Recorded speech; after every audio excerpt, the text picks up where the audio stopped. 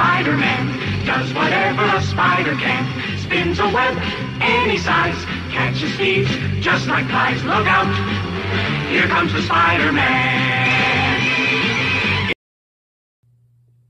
Hi everybody, my name is Bruce Wechtenheiser, and I've been a mega Spider-Man fan for over 50 years.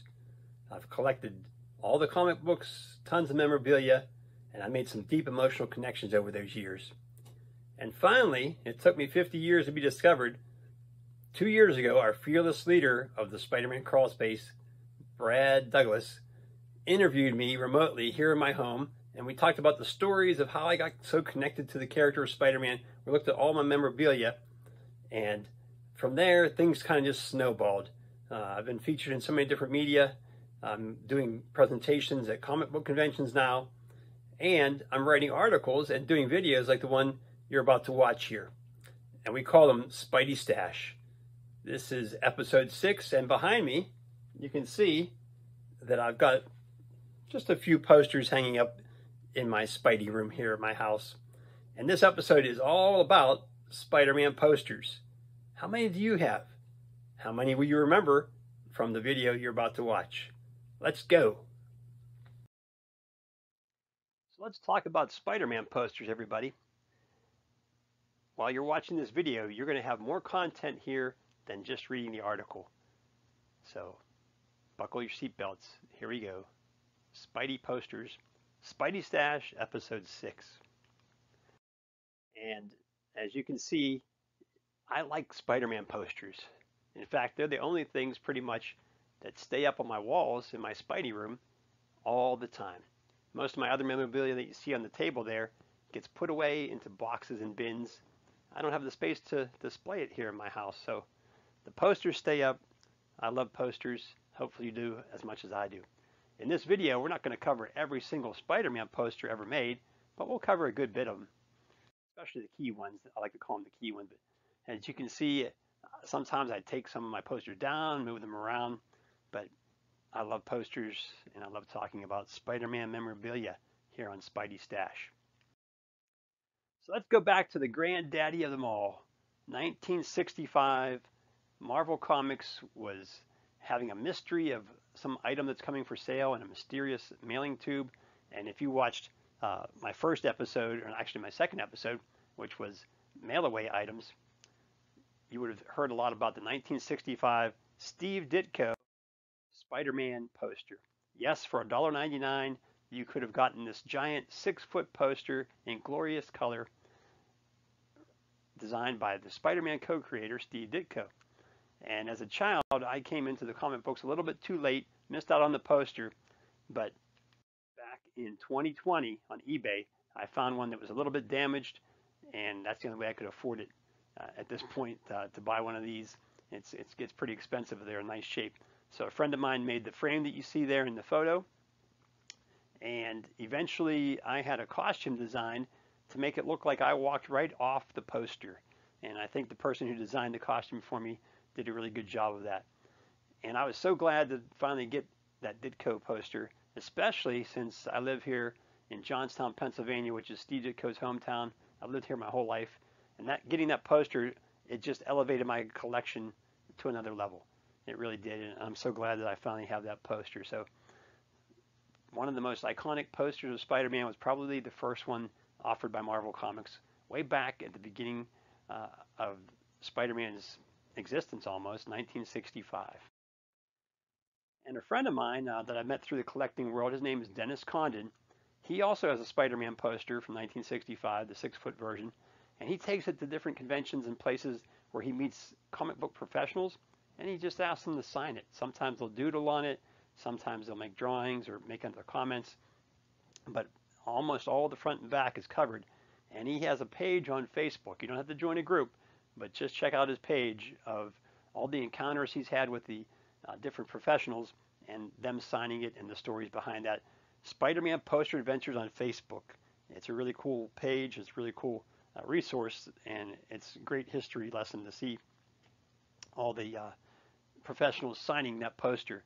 And you can see he brought it to Johnstown. Last summer we had a 2-month-long Steve Ditko exhibit to honor Steve here in his hometown. And my poster there is on the left in the frame. His poster, he's holding it. He's actually behind it. You can't see his fingers or his feet. And I'm in the middle in my Steve Ditko costume. So not sure how many times you're going to see two of those in the same room at the same time. That's a very rare poster. And here is Steve Ditko's nephew, Mark Ditko. That poster at the exhibit was kind of like a centerpiece for people to gather and take photos. So I had a chance to take a photo with my friend Mark that day and other people from my family. My brother is in the left photo, my son is in the middle photo, and there I am again with the Spidey poster in the end there. Then about a year later, a mysterious company just known as the Marvel Superheroes Club started offering these 8 posters. And you could see in the picture there that the Steve Ditko Spider-Man poster was one of them. They were going to be a very small size, and they weren't going to be 6 foot. And they were offered in a couple of different magazines back then and comic books. But when it actually was all said and done, it really wasn't the same Steve Ditko pose. And I mentioned this in one of my previous episodes as well, but some people get confused and they see it on eBay and they think they're getting a Steve Ditko poster when in actuality you can see the Steve Ditko on the right and the one that was offered from the Superhero Club, the smaller version, on the left. And there's a lot of differences in those two. The pose is very similar, but you can see that the belief is that Marie Severin did most of those posters. So that's the belief that she was the artist. She did a wonderful job, but it just wasn't identical to the Ditko. In fact, you could see that in her detailing, you could see the lips and nose of Spider-Man, which you don't really ever see through his mask. So I just want to clear up a little confusion about that. And this poster set was available in a plastic bag with a cardboard header on it, and all the posters were inside. On one side was the Hulk, and you flipped it over, Captain America. And at one point, I did own a sealed set, and I sold it off a couple years back. In 1969, Marvel Mania, the fan club that Marvel allowed an outside company to run, offered these beautiful 4 full-color posters. And of course, the Spider-Man was beautiful. There's mine from my room here. And Romita did the artwork, John Romita, and it was a beautiful poster. But actually, Jack Kirby was signed on to do the poster originally. And this is his version of it. It's very rare to find one of these available, but they actually produced some of these at the beginning. But as great as Jack was, he just never could get Spider-Man quite right as far as his drawing. I love Jack Kirby, but I don't know what the reason was, but he just couldn't quite get Spidey right. He put the Sentinels in this poster, and they weren't really even Spidey villains. So that's a rare one. There's Jack looking at it in his office there. And if you can find one of those, very rare. Grab it. In 1971, as you can see, we're going chronologically here, there was a cool company called the Third Eye, and they created all these trippy blacklight products, these posters they created. They created some puzzles that you can get in a box and put them together, and also some trading cards featuring some of the same art. Very trippy, very cool, very sought after by collectors, and they've even reproduced some of them. Last year there was a book that came out. It wasn't really a book, it was a portfolio, but Roy Thomas did the forward in that book, and the posters were created in a smaller size so that you wouldn't mistake them for an original, and the colors weren't exactly the same because they weren't created in the same type of process. But there's the Spider-Man poster by itself, and then there was a second Spider-Man poster where he kind of teamed up with Submariner for an underwater scene, and some of these poses on the posters were kind of like an odd selection, but that makes them even cooler because they were so odd and they were so trippy with the black light material. Third Eyes, those are hard to come by, very expensive if you get the originals. They're coming out with the second volume of the reproduced posters. That'll be coming out soon, so I think they're going to cover pretty much all the posters that were ever produced. So you could buy them in a more affordable format, but a little bit smaller than the originals.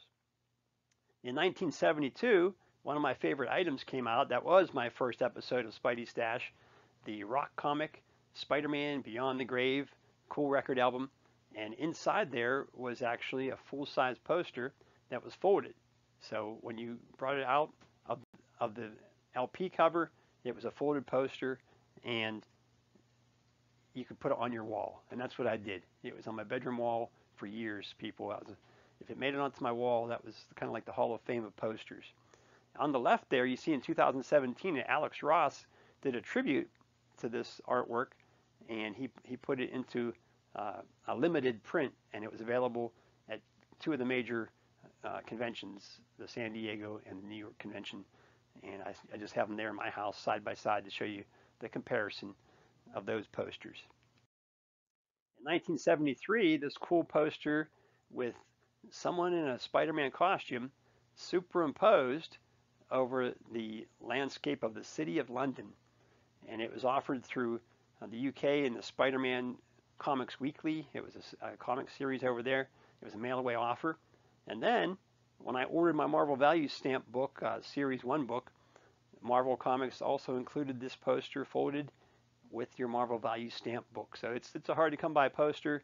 It wasn't, easily available, but it was available out there in the mass market. And yes, when people got those stamp books, they promptly ruined the value of many of their comics by cutting the Marvel Values stamp out of the letters page. And when I told Brad Douglas that I did that, he cried himself to sleep that night, knowing that I ruined my comics. Speaking of sendaways and things like that, this video and the article is focusing only on posters that are commercially available. I love all the display posters and display materials from stores and things that you can't really buy. I love to get them in my collection, and maybe someday I'll do a whole show about display items, but this show is all about commercially available posters. In 1973, this beautiful poster was available in England. It made its way to the United States. It was available through the superhero merchandise catalogs in the 1970s. And there you see Spidey kicking Sandman right in the jaw. And that was the brand new costume that Sandman had for a while there, with a mask and all the green bodysuit and so forth. But cool poster. In 1974, the Marvel fan club called Foom, which they had pretty much complete control over, produced a series of comic book cover posters, and they were produced in only like 3 colors. So that was like a red, blue, and black on the Spider-Man, and that was issue number 68, Crisis on the Campus. So they have a whole series of Foom posters that are still kind of available, but they're getting more pricey these days. 1974 also, this beautiful poster, and this pose done by John Romita was used multiple times on t-shirts and different things back then. But beautiful white background, John Romita 1974 Spider-Man poster. And then in 1975, I went to Spencer's Gifts. Yes, that wonderful store in the mall in 1975. And I bought this beautiful black light Spider-Man running John Romita pose. Everybody took their hand at the Steve Ditko running pose, and Romita's running pose was really commercialized and put on a lot of merchandise. They had a Captain America poster at the same time. These things are so beautiful, and you can feel the velvet on the black parts, and I'm glad that I still have mine. This one was one of 3 posters that I put on my bedroom wall. The first one was a rock comic. This was the second one.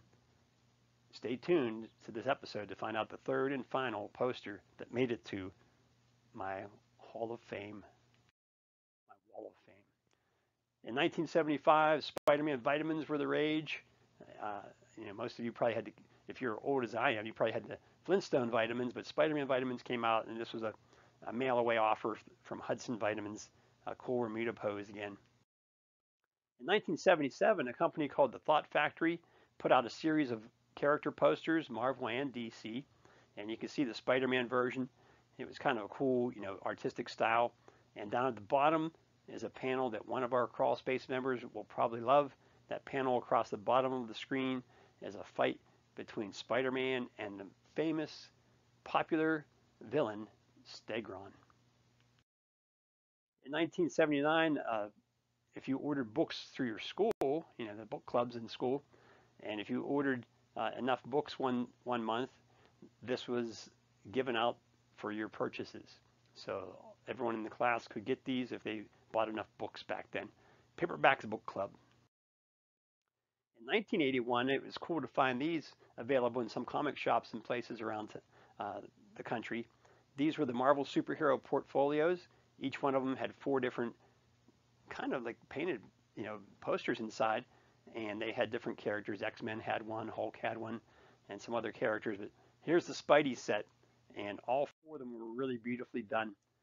And there's the Green Goblin, J. Jonah Jameson, webbed upside down in his office as Spider-Man is swinging away. Doc Ock in big battle scene there. And the fourth and final one was the Lizard. And these were kind of cool to find back then because there wasn't a whole bunch of merchandise being produced, that you could hang on your walls back then. So when I found that portfolio, I think I bought two, kept one sealed, of course. And then here's my third poster for my Wall of Fame. 1984, Ron Frenz, a good friend of the Spider-Man crawl space. We have him on here as much as we can. Terrific artist, kind of close to where I am. He's in Pittsburgh, Pennsylvania, boy, and I'm only about an hour and a half from there. But he did this wonderful poster. Look at all those characters from the old days to the new. And this was when Ron was on his fantastic run of Amazing Spider-Man comic books. And that poster was proudly displayed on my bedroom wall for many years. So that was number 3 of 3 from my bedroom wall. This poster was also produced in 1984 when the Hobgoblin was just introduced on the scene. And this was a cool poster with action and the Goblin bombs flying in the air. Around 1988, several different posters, I didn't include all the photos of them, but came out that looked kind of like this one that you see here on the screen. Different Romita, kind of like stock images from Marvel, were put onto posters, and still very colorful and very cool. So they were a good addition to your wall if you had a chance to buy those back in the late 80s. This beautiful poster by Joe Jusko, painted again. I fell in love with it when I saw it. I bought it. I think I still have it. I never put it up on the wall, but Spider-Man, changing. Peter Parker changing into Spider-Man with the mask hanging off the side of his jeans there and everything. But very beautiful, very hard to find in nice condition, but it's a very cool poster. 1990, John Romita Sr. put down some classic villains and some modern villains on this poster, and it's just a wonderful display again of John Romita's talents. 1992, Ken Stacy got popular with his somewhat painted style there. And here's a happy anniversary poster for Spidey and MJ. I think Spidey's glass is empty because he's hanging upside down, but that one's somewhat hard to come by it too. You don't see it pop up too often for sale. And then in 1995, I was pleased to get one of the limited signed editions of this print by Alex Ross and John Romita. And it was, a tribute to the old Spectacular Spider-Man magazine, number 2 from 1968, the battle between the Green Goblin and Spider-Man high atop the city of New York. And of course, that cover was kind of recreated in 1973 for Amazing Spider-Man Annual number 9, where they kind of did a reprint of that story in a modified form. But beautiful artwork, and if you can get the limited edition print with both of them signing it in pencil, it doesn't get any better than that. In 1997, a company tried to get back into the blacklight market, and that was their Spider-Man version. I think they had maybe a couple other characters, maybe Wolverine, but I remember seeing them in the stores, comic shops back in 1997, and I got the Spider-Man. In 2000, a beautiful print was produced, Spider-Man in the Rain, by John Romita Jr. and John Romita Sr. They teamed up on this one, and they had some very limited editions of these. Some of them are sold framed only, but a really cool image and a classic, iconic Spider-Man poster to own. In 2004, Ross and Romita teamed up again, and look at this poster. This is incredible. All the characters, or at least a lot of them, that John Romita worked on the Spider-Man books and maybe some other books, but just incredible. It shows you the depth of John Romita's career and how many characters he portrayed in the comics. Incredible. And then finally, in 2008, this poster hangs proudly in one of the crawl space contributors, JR's Green Goblin room. He's a big fan of the Green Goblin, and this is Alex Ross. And every time you see JR on the crawl space, you can probably see this poster behind him. But again, Alex Ross, capturing a realistic version of what superheroes or supervillains would look like in the real world if they were standing in the room with you and I wouldn't want this guy standing in the room with me. But anyway, everybody, um, as you can see, I love posters. I love talking about Spider-Man memorabilia, and hopefully you enjoyed this episode of Spidey-Stash, all about the Spidey posters. If you know of other Spidey posters that you consider iconic or deserving of honor and tribute, then please comment in the section below on this website and let us know. Maybe we'll get a couple more posters in an episode soon to come. I just wanted to point out that I now have a website. The last time I did it at Spidey-Stash, I did not have a website. So I've created a website called spideyandme.com, and I've been taking my stories that I've shared with Brad on the YouTube videos for the Spider-Man Crawl Space, taking them on the road, taking them live to audiences at comic book conventions. And I've been applying all over the place, hoping to get in. And I've done about 6 shows. I have about 5 more on my schedule. But my schedule is on my website, and some of my memorabilia and other things are also on that website. So if you know of any conventions in your area and you'd like to try to get me there to tell my stories and share my passion and my love of Spider-Man to a live crowd with PowerPoint and bring some of my memorabilia along with me to show it in person, please let me know. I do 2 presentations. One is about my life and my 50 years of connecting and collecting, and the other one is about my connection with Steve Ditko, that we're both from Johnstown, and of course my love for Spider-Man. I talk about that and my connection with Steve Ditko, the co-creator of Spider-Man, being from the same town as me. But I hope everyone enjoyed this episode. I'm having a great time. Like I say, living my blessed Spidey life. And I hope that you're all having a great time out there as well, collecting, enjoying Spider-Man, and going along for the ride. God bless everybody.